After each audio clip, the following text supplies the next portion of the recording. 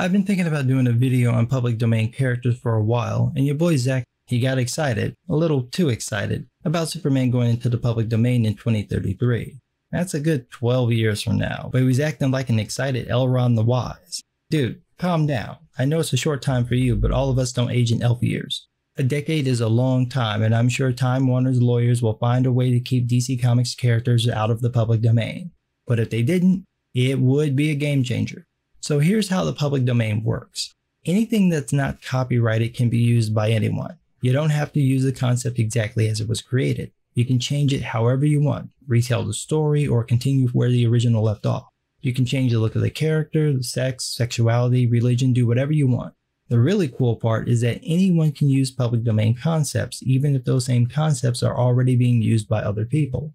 This is how you can have multiple versions of Sherlock Holmes running on TV and in films and video games at the same time.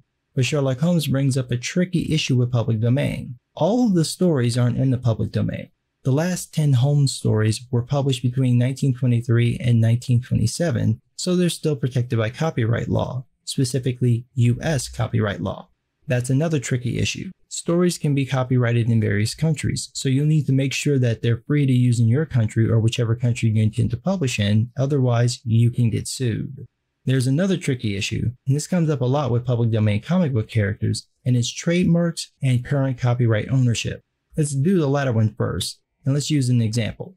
Blue Beetle. The original Blue Beetle, Dan Garrett, was published in Fox and then Charlton Comics. All of these stories are in the public domain because no proper copyright was filed.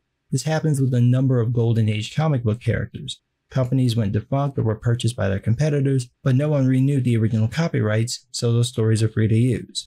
Dan Garrett is really interesting because his original origin and power set changed when he moved from Fox to Charlton.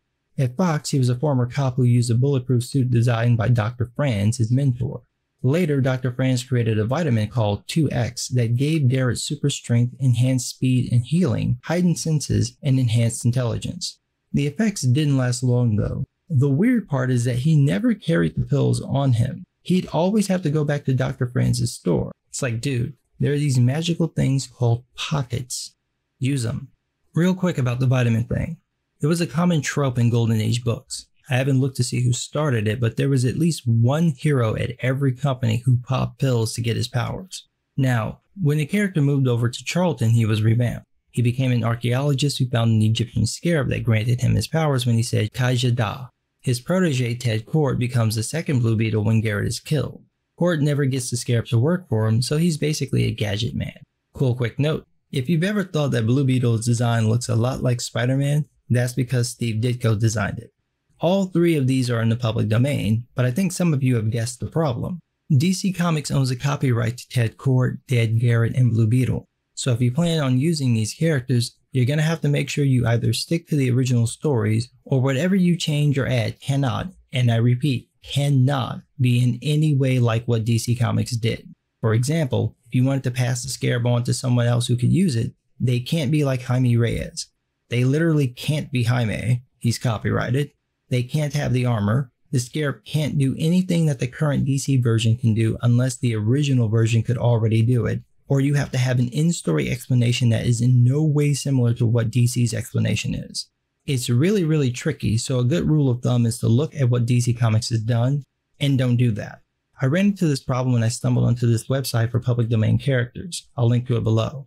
I had this really cool idea about using the Freedom Fighters. It was inspired by my annoyance with how House of M happened. And I just thought, what if Scarlet Witch wasn't crazy? What if she did that on purpose and then tried to hide what she did by altering things just enough so that no one could remember things the way that they were? And the heroes wouldn't know who they were either. In fact, they would be altered enough that their current lives would prevent them from accessing their powers. So I came up with what I wanted, and when I got to the Ray, I thought the easiest way would be to make him light sensitive. But then I checked, and that's what DC did. So then I had to come up with something else, and this created a problem because the copyrighted versions of the Ray, the original and the current one, both use ideas I wanted to use. That's really the gist of the copyright characters problem. As long as you avoid what other people did, you're good. Now, there is some trickiness with some characters like Thor.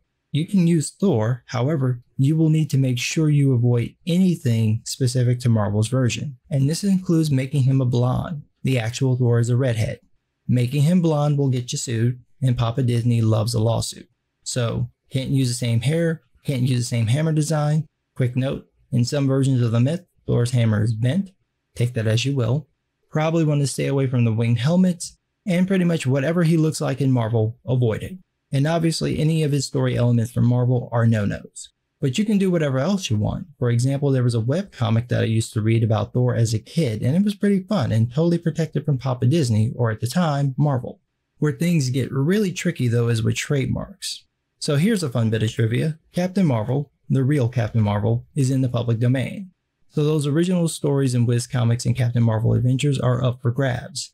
The problem is that Marvel Comics owns a trademark for Captain Marvel, and DC Comics owns the trademarks for Shazam and Billy Batson. What this means is that you can't use any of those names on the cover of the book, but you can use them in the interior pages. So you can call him Captain Marvel and Billy Batson, and he can say Shazam, but you can't put that on the cover. But it gets trickier because trademarks don't stop you from using words. The trademark only protects against competition, specifically people confusing one product for another. So if I call my comic Shazam, would people think it was DC's Captain Marvel? Probably. So I can't do that, or I'll be sued. But if I use Shazam as the name of a clothing line, it's fine. I could actually trademark it for the clothing line. Trademarks don't mean you own the word. It's just to notice that this word is uniquely associated with your product, so no one else can use the same word for a similar product. Where this can be a problem is that it's possible for the design of a character to be covered by this. So if you use Captain Marvel, it's possible that using versions of his suit outside of his original design can get you sued. But even using the original design itself could get you sued, especially if you put it on a cover, because people would obviously think it was DC's Captain Marvel. And this gets us back to your boy Zach's excitement over Superman going into the public domain. Even if that happened, which I'm sure Time Warner will find a way to block, you'd never be able to get away with using the original Superman design because people would automatically think about DC's version, which would violate their trademark. This would definitely end up going to court though, because the original design technically isn't covered by the trademark. You could call him Superman, but you couldn't put that in the title because DC owns that as well. Any character that wasn't in the original Action Comics debut would be off limits, so there goes most of Superman's cast. You could have him fly by coming up with some other way he'd get those powers. You just have to make sure DC never did anything like that. And even then, the trademark makes it tricky. The best way to get around this is to use another public domain character, if you don't want to create one of your own. That way you can have all the powers you want without having to worry about this. There are plenty of Superman-like characters to choose from. Another fun thing is that you're not limited to one character. You can use a little of this character and a little of that one and make something wholly new, and that will be protected by a copyright. For example, the idea I mentioned based on the Freedom Fighters is copyrighted. First, by me writing it down years ago. Second, by me writing a few scenes by hand and then typing them up. Second, by me talking about it in this video.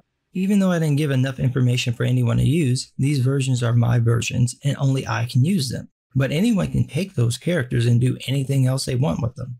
So if you're struggling for ideas, check out public domain characters. They're basically free to use, and it's actually fun to find out all the kooky stories that got published.